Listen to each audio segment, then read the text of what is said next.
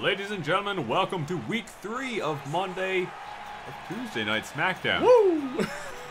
I'm caught up. I'm all over the place, but right now we have Heath Slater and Rhino coming down to the ring. Now we got a special stipulation to this match here. Now if you remember over the past few weeks there, Heath Slater and Rhino, they lost their qualifying match to join the tag team finals or the tag team championship match at the Royal Rumble. That they did. Now, we have a special match here. Heath Slater has been fighting for the team, saying that they should be in that match, that they earned a place, and that they deserve a place. The man's got kids. He's got to support them, right? He got kids, and then the championship would really help that. So Goldust said, Heath, if you want this, you need to beat your opponent this week on SmackDown and earn your team a shot. We don't know who that is. Who could that opponent be? That's my only question. Oh. That's not good. He's confident, though. He's saying, bring it. He's got Paul Heyman.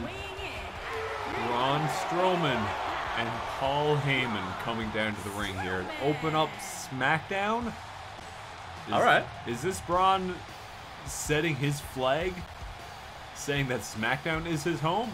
Or what's happening here? I'm not entirely sure, but if I have anything to say about it, I'm sure Paul Heyman is working something behind the scenes here. He gotta be. If anybody knows this business, it's Paul Heyman, and he knows what's best for his client. Now, it's interesting to note that he's not with Brock Lesnar anymore. We actually don't know what Brock Lesnar's doing, so we haven't seen him on either show so far, so I can only safely assume that he's not here. But at the same time, we won't know, as Braun being very vocal at the beginning of this match and knocking Heath straight to the floor. Oh, poor Heath. Like, he couldn't have expected this.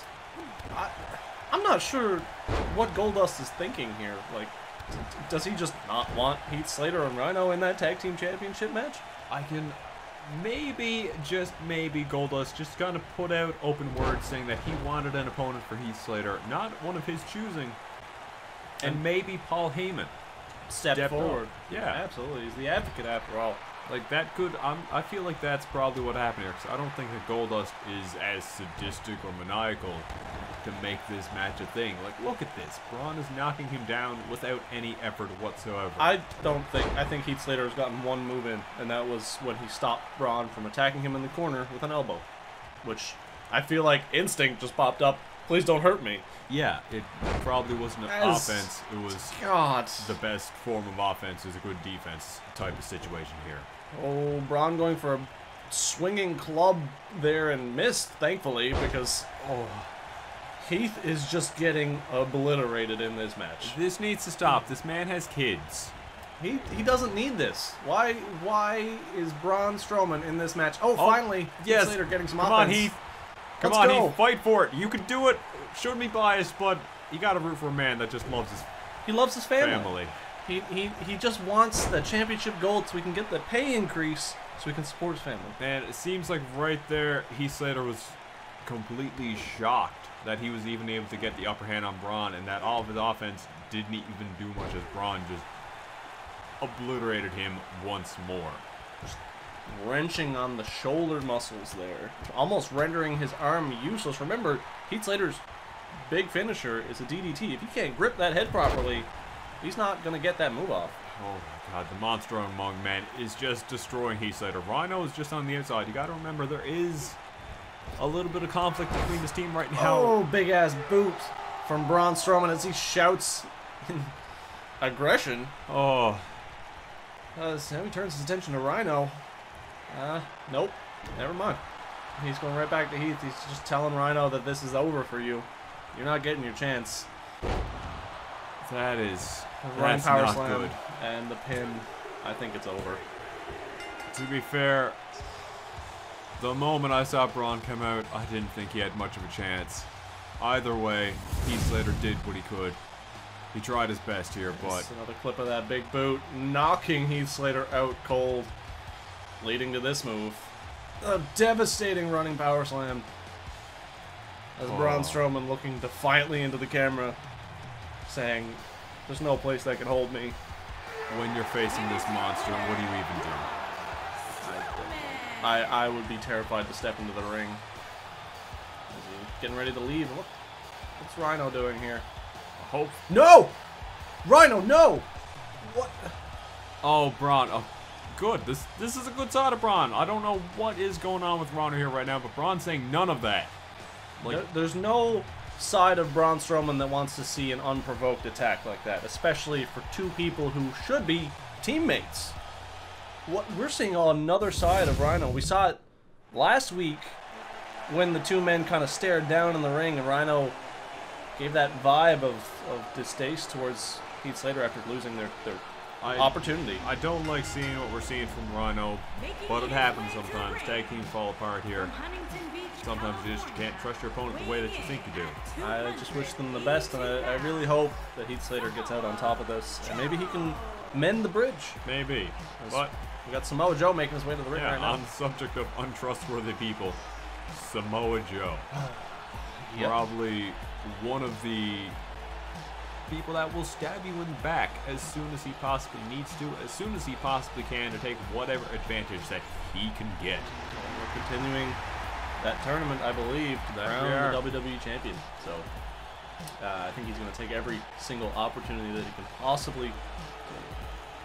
Good thing you bring that up there, Astra. We got Samoa Joe. He is a good competitor there. So we'll just have to see who his opponent is. It's Kane. It's Kane. Isn't Kane maybe a different Kane?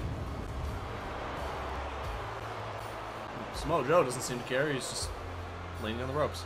Well, I mean, I would be trembling in my boots. As far as Samoa, nope, that's Kane. That's straight up Kane. What is last we heard? It was a mayor of Knoxville County, Tennessee. As he's back wrestling in his original gear. Very interesting here. Very, very interesting. We are about to get this underway. I don't. What does this mean for Knoxville County, Tennessee? Like, I don't know. What happened to bring him back here? I don't like this. I feel like there's something sinister at play here, and I'm very worried. I think we all should be, because the Big Red Machine is back. Oh no. Doesn't bode well for Samoa Joe, or it doesn't bode well for Kane. I'm not too sure. Samoa Joe isn't phased at all. No, he just, let's go, let's bring it.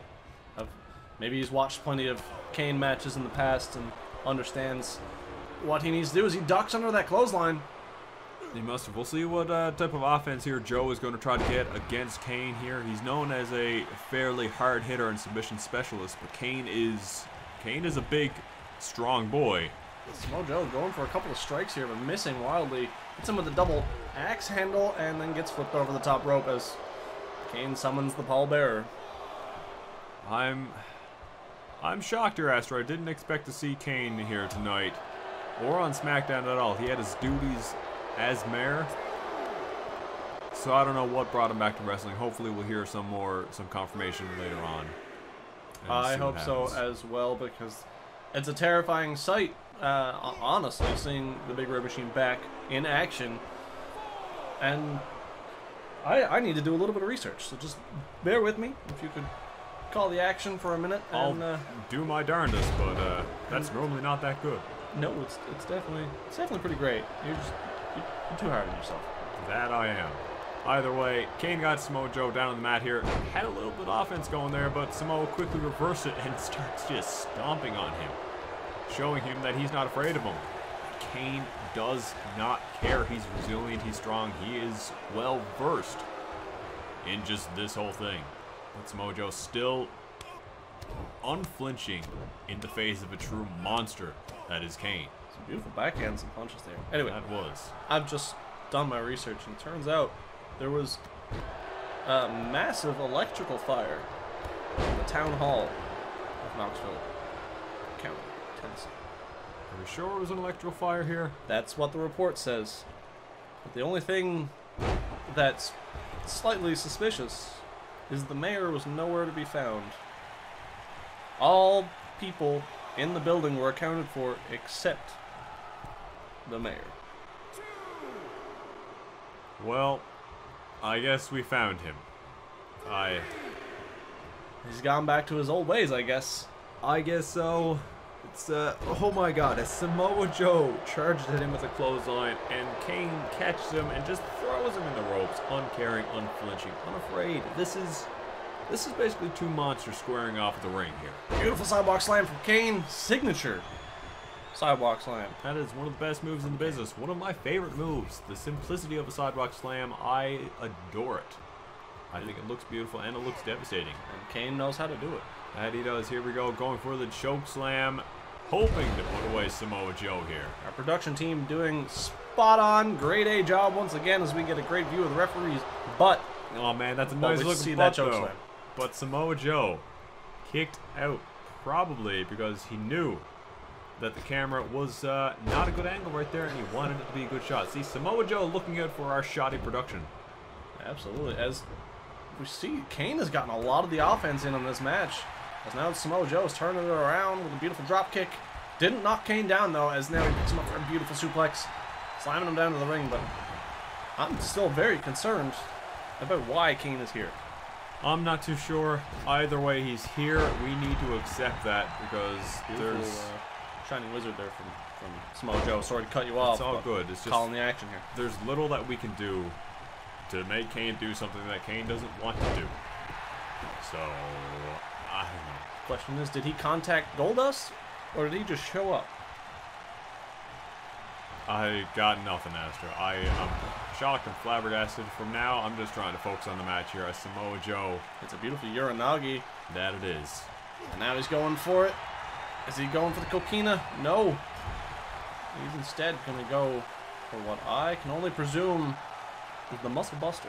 Oh my, hoping to put away Kane with the Muscle Buster is a interesting thought here for sure. Is he going for it? No, it looks like he's going for something a little bigger.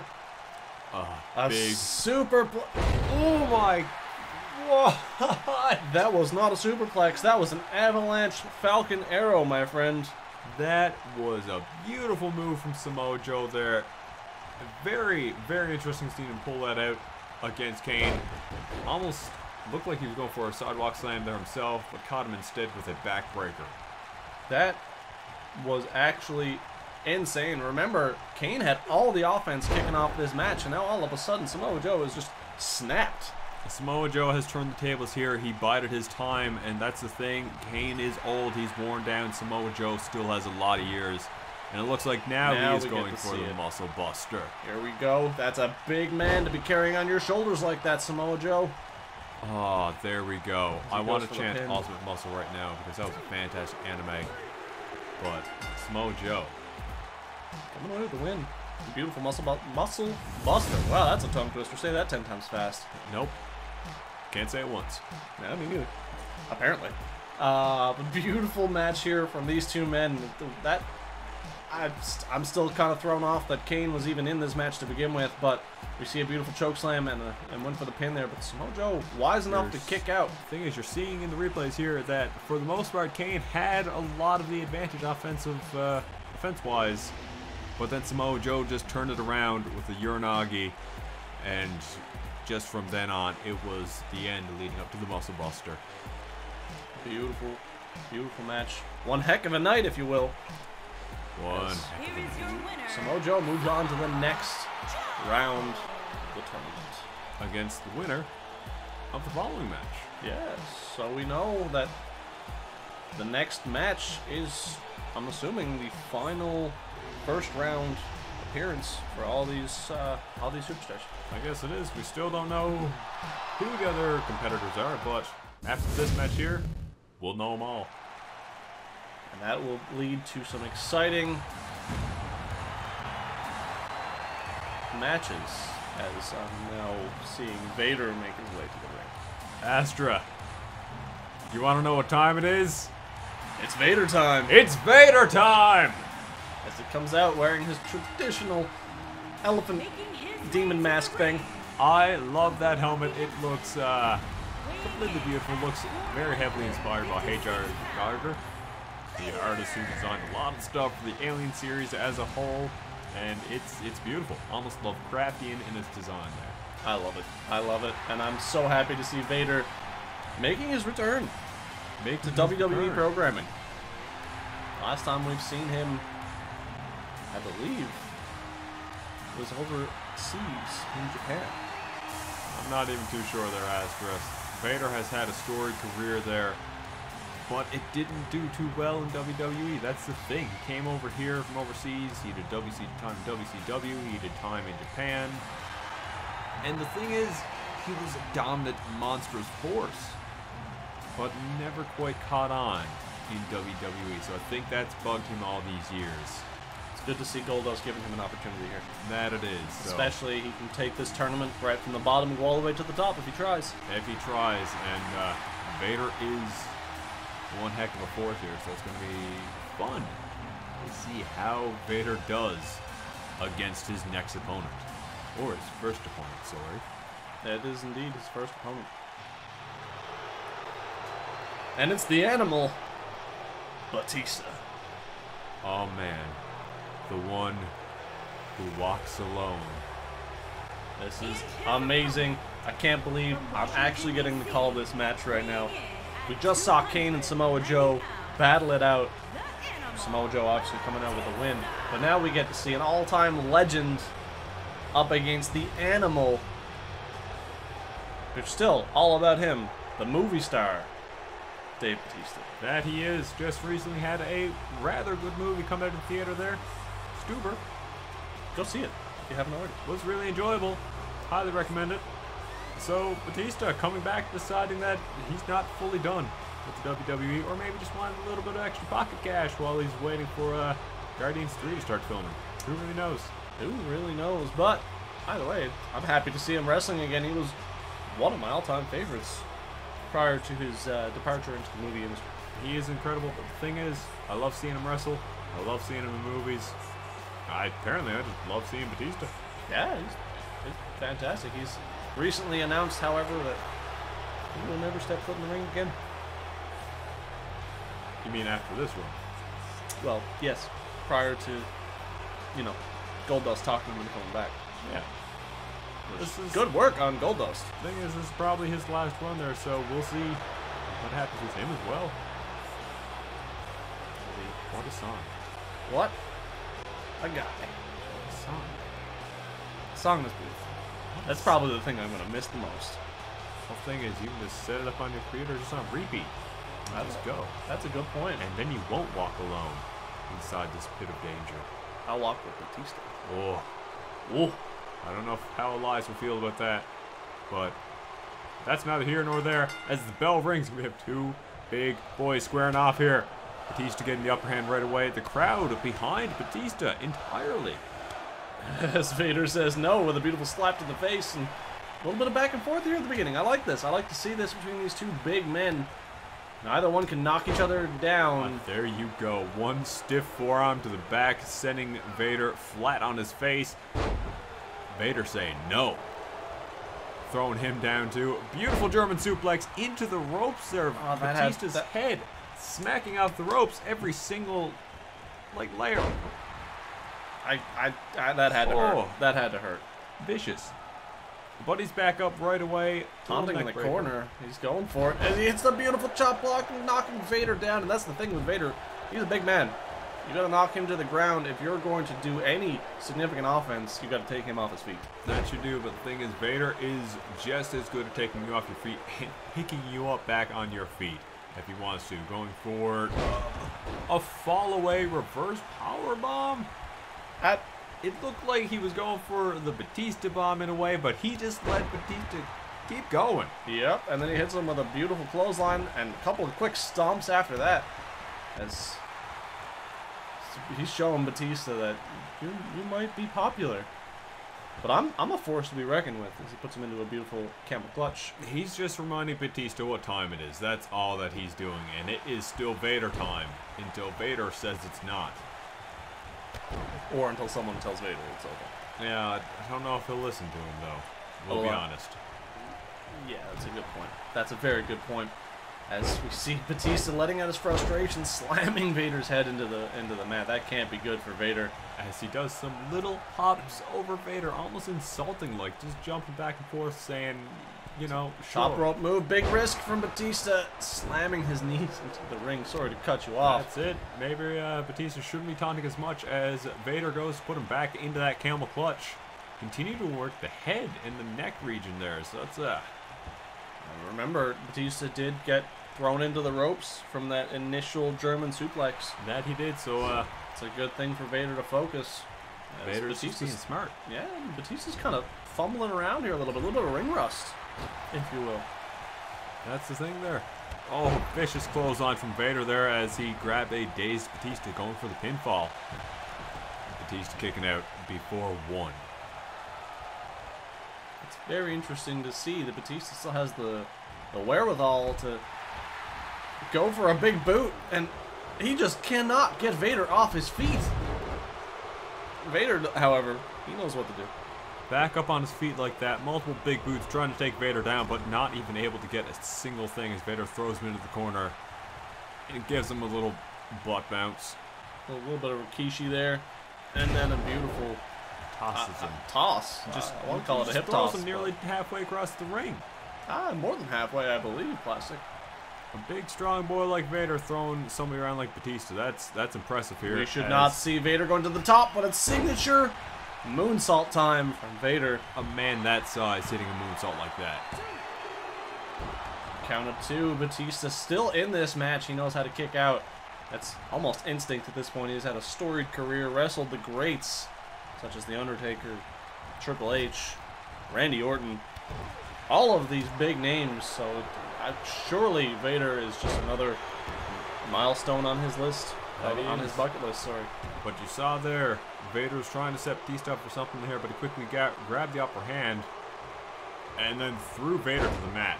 Vader went for a clothesline to knock Batista off the rope, but he just came up a little bit short there. He missed entirely as he, gets him for the spine buster. That surely is a rope break. The ref may be paying attention, actually seeing that was a rope break and stopping the count. Who really knows what even happened there? That surely, it looked to me like Vader's hand was underneath that rope, so from this angle, of course, can't really see it all, but the referee knows best. Sometimes. Allegedly. As Vader throwing Batista into the corner, is he going for the iconic Vader bomb here? And he is! That's surely it for Batista right here. Think about that, nearly 400 pounds coming down on top of your midsection there. Vader walking away with the victory, moving on to the second round of this tournament. Next week is the go-home show before the Royal Rumble. Don't forget. It's going to be a good time. So we'll have Undertaker versus Luke Harper and Samoa Joe against Vader to determine who faces each other for the WWE Championship at the Royal Rumble. We'll see you guys next time. Thank you for watching.